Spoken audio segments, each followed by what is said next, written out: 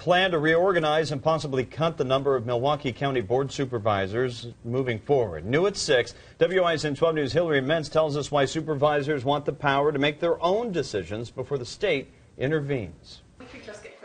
Friday morning, supervisors on the Intergovernmental Relations Committee all agreed decisions about county reform need to remain in the county. 7 ayes, 0 noes. The motion is approved. But how to make the board more efficient and effective is up for debate. Supervisors Steve Taylor and Mark Borkowski are pushing a resolution that the state gives them power to cut the size of the board from 18 to 13 by 2016. I don't think there's one member of the county board that doesn't believe reform should happen. Absolutely.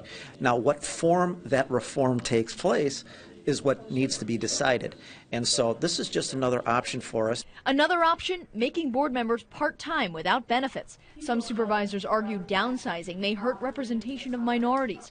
The issues brought passion from the community, like this listening session in Wauwatosa Thursday night. I really think that the people here want to have a voice in what their government looks like. Borkowski says County Executive Chris Abele has been giving mixed messages about the board's future. Abele says he supports the proposed measure in Madison to call a referendum on whether to cap supervisor salaries and cut county board spending. Within that structure, what the board looks like and their ability to change that, I don't think that necessarily conflicts with the bill. And, I'm happy to see that they're in the same spirit of serious, self-examination and reassessment. Abele says he'd be on board with downsizing as long as every district is adequately represented.